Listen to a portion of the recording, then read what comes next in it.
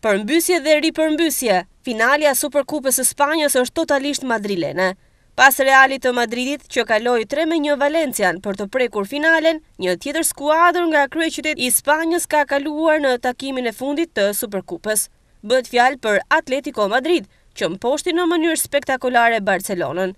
Mes tensionit dhe spektaklit, ky takim prodhoi 5 gola, të gjithë në pjesën e dytë. 3-2 ishte rezultati takimit të luajtur në King Abdullah Sports City në Jeddah me Atletico Madrid që gjeti forcën për të reaguar dhe për të kaluar më tej.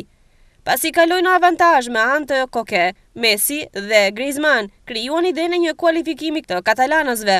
Megjithatë, Morata me penallti dhe Correa nuk e kishin thënë fjalën e tyre, ku me golet e tyre përmbysën gjithçka në favor të Atletico, që të dielën përballet me Realin në finalen e Superkupës së Spanjës.